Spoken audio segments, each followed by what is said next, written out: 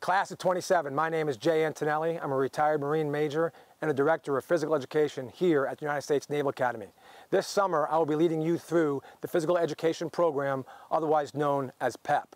Physical fitness is an inherent part of Plebe summer. Most of your days will start bright and early with PEP. Every session, without fail, will include both a run and a strength portion.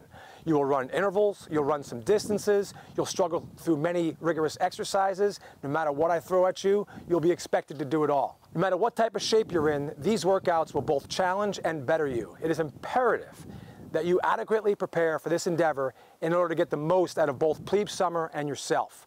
During the first week of Plebe summer, you'll be asked to do an initial strength test. During this test, you'll be asked to do as many push-ups as you can, hold a plank as long as you can, and run 1.5 miles as fast as you can.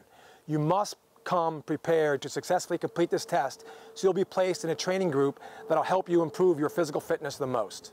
Lucky for you, within your Permit to Report package is a workout plan designed to help you prepare for PEP. This plan both covers cardio and strength, and following it will ensure that you have the endurance and stamina required, not only to go through PEP, but to excel at it. New this year is the creation of a Strava group called USNA Class of 2027. Strava, if you don't know, is a platform that allows you to post your workouts to followers and groups, and it is downloadable on all mobile devices. By joining the Strava group, you can post your workouts and hold yourself accountable to following the workouts and the training plan.